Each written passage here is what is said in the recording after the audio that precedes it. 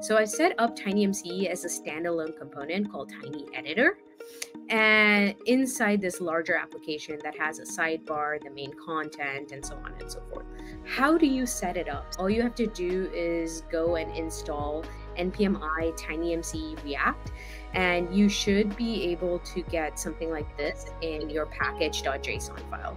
Once you have that set up, you go to your individual component, just import the editor from that package, and then you should be able to just return that component and just get started. In this version of TinyMCE, we're using the cloud hosted solution.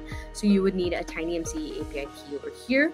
And then we have some initializations, like all of the base plugins and the toolbar, and then an initial value to just sort of start our use case today. So that's all the setup you need to really get started with TinyMCE.